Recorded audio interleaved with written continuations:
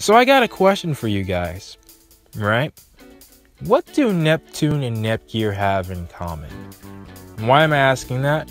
Well, we know that the CPUs are born from their citizens' faith.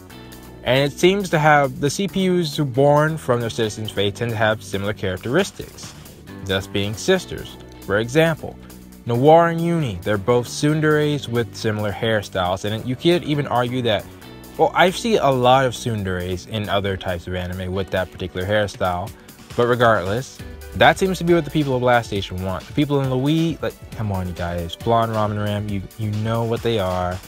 Not even gonna say it, like, just, it's obvious. And then Leanbox, even though Vert's the only one, it seems like they share her philosophy as well, that bigger is better.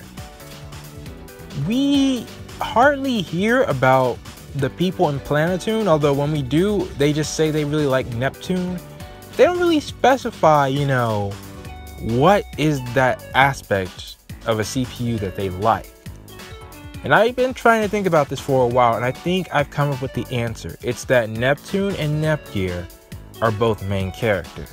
Now hear me out on this, alright, before you just dismiss this point entirely.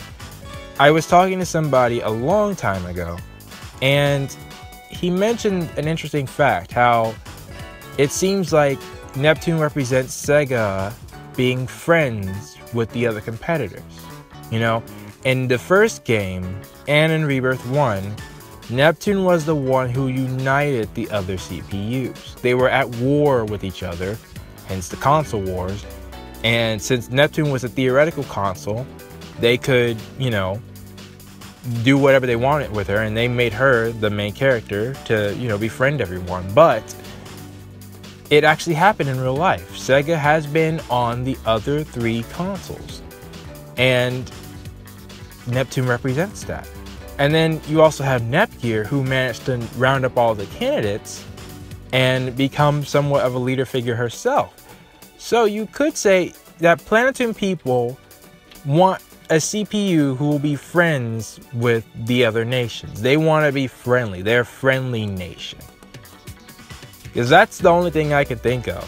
Because that's the only thing that really, because the other CPUs you can point out and say, oh yeah, they're both tsunderes, or oh yeah, the Blonde Ramen Ram, they're of smaller stature, or, you know, it's just, you can point out those characteristics on the other CPU.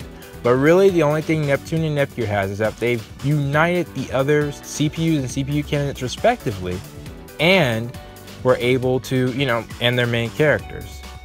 And they're always at the front of, you know, whatever conflict happens. So, but I mean, that's a part of being a main character. So, anyways, those are my thoughts. I hope I got my point across. I've recorded this like 30 times, and I'm just done. I'm like, all right, let me just get this out.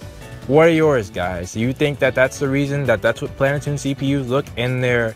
I mean, that would also explain why I hate to bring up the last video again, because I'm not trying to connect this one to that one, but Plutia and Uzume, I said that they were both main characters, but that doesn't mean, like, first off, Plutia's from another dimension, and